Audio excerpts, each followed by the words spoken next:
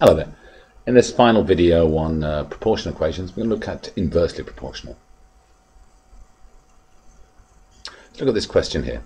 Y is inversely proportional to the cube of x when y equals 5, x equals 2. And then we're asked to work out what y is when x is 4 and what x is when y is 25. So let's start with that proportionality statement. Now, we write that y is proportional. There you go, and if you've been watching the earlier videos, there's us replacing the word proportional with a symbol here. But it's inversely proportional to the cube of x. So, we write the statement here. Now what's the inversely mean?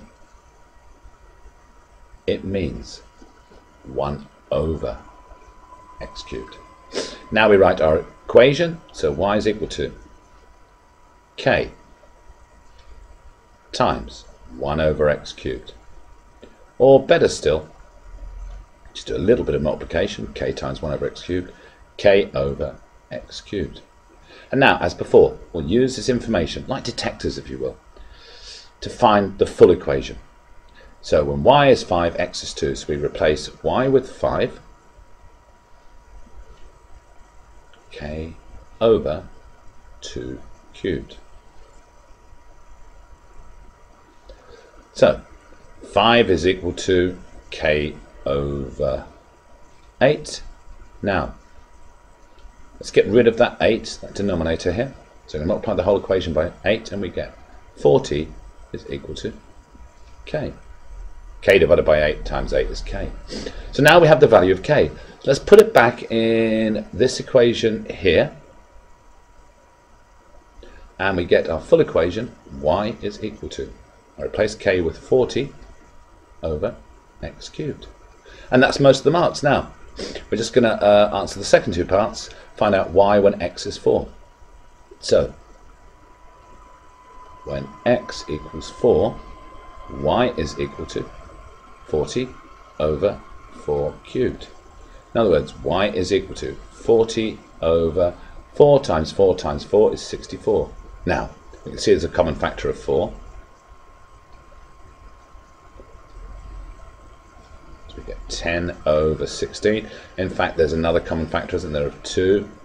I could have divided top and bottom by 8 to give me 5/8. And that's the exact answer. No need to give it as a decimal. Now what was the second part? Part B. Find x when y is 25. So, when y equals 25. So here, write out our equation. Just remind us it was y is equal to 40 over x cubed. So now what we're going to do is we're going to replace y with 25. Now how do I get rid of x cubed? Well, I multiply the whole equation by x cubed and I get 25 x cubed, that's the left hand side, 40 divided by x cubed times x cubed is 40. And now, as we do with most two-term equations, just take the coefficient of the variable and put it underneath. So x cubed equals 40 over 25. We're not quite finished because it asked us what x is. And x is the cube root of 40 over 25. And you can use your calculator to find out what that is. It's not likely to be a rational number. It's likely to be an irrational number. Right, now, well, it will be, but anyway, that's another video. Let's look at, again, here's a different way to word it, but here it says y is proportional to 1 over x squared, and some more information. We'll come back to that later. Let's deal with this opening line here. Y is proportional to 1 over x squared. So we write our proportionality statement, y is equal to,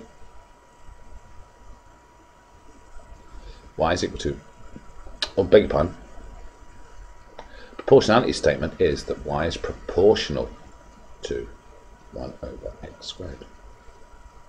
Now we write our equation, y is equal to k times 1 over x squared, or better still, k over x squared.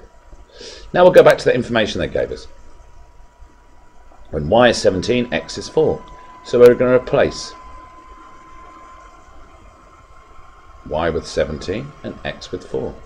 So 17 is equal to k over 4 squared. Do a bit of arithmetic.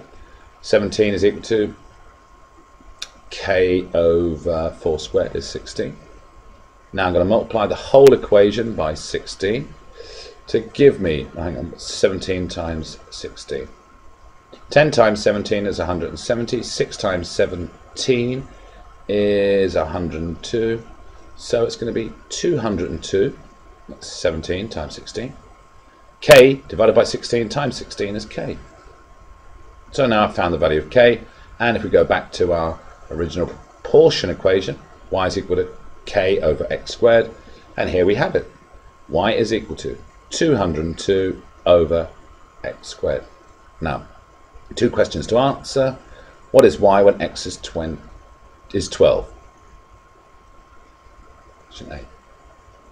When x equals 12, y is equal to 202 over 12 squared. Y is equal to 202 over 144.